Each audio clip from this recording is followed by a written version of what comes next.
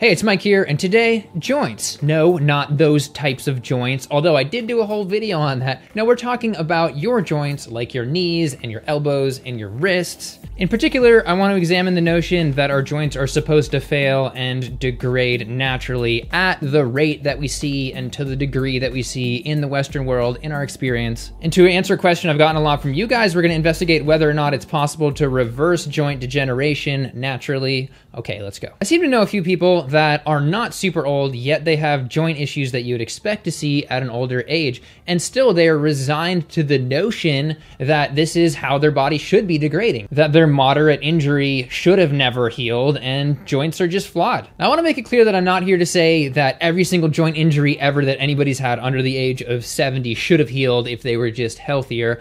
I'm just saying that something is going on here that is not natural aging, and so I want to talk about some studies that point to that. In other words, our collective joint situation doesn't need to be as bad as it currently is. And on this topic, there's probably no better place to start than the lower back. And I've talked about this a lot of times, so I'll just do a quick nutshell version. The lower back is unique in that it is probably the most vulnerable part of your body to joint degeneration. It is a large chunk of cartilage. It's a large piece of avascular tissue. And that means that your blood supply doesn't go directly into it. It sort of goes up to it, and then nutrients have to just sort of seep into it. And this makes sense from a logical perspective that you don't want to have a bunch of pressure on tubes because they'll get crushed, and so you can't really have blood supply there. And this is where the biggest issue comes in, and that is artery clogging in terms of lower back pain and spinal disc degeneration. This study found that 80% of people that they looked at who had chronic lower back pain had severely clogged spinal arteries. And this is ridiculously common. From this study, 70% of people over the age of 21 had disc degeneration. Now, you wouldn't like to think that the human body just fails at this frequency, but the nail in the coffin that we have a sick population, that this is not normal,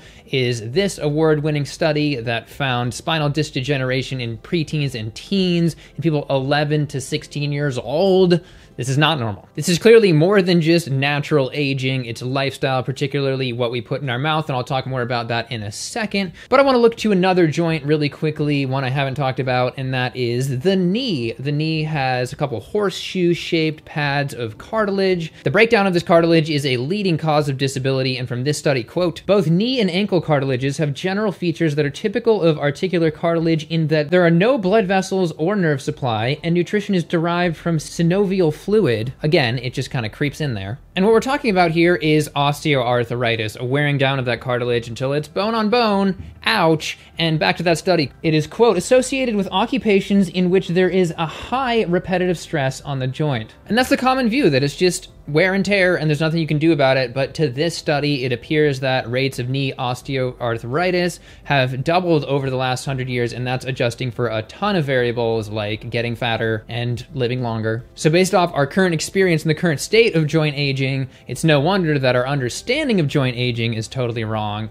And this is certainly the result of what we put in our mouth. In particular, a ton of atherogenic animal fat, and it's to the point where our children are starting to get fatty streaks in their aorta at the age of 3, and if somebody just randomly dies in a car accident and donates their heart, there's a 50% chance that it has coronary atherosclerotic lesions on it. And in terms of knees, again, we see a strong graded relationship between clogging of arteries and the knee degeneration. From this study, quote, "We showed a correlation between atherosclerosis and ultrasonographic knee osteoarthritis grade." We also see the same connection in wrists from this study. Systematic hand osteoarthritis and a worse clinical course for that are associated with coronary heart disease, and these results strengthen the systematic component of hand osteoarthritis and the association between arthritis pain and cardiac events. Also quickly want to mention inflammatory joint disorders such as rheumatoid arthritis and the connection they have. From this study, quote, "Inflammatory joint disorders are associated with increased cardiovascular disease-related morbidity and mortality." There's another level to rheumatoid arthritis though, and I think this definition from arthritis.org is pretty acceptable. Quote, "Rheumatoid arthritis is an autoimmune disease in which the body's immune system, which normally protects its health by attacking foreign substances like bacteria and viruses, mistakenly attacks the joints." While some have pointed to that autoimmune response being triggered by animal proteins themselves, we do also have new research suggesting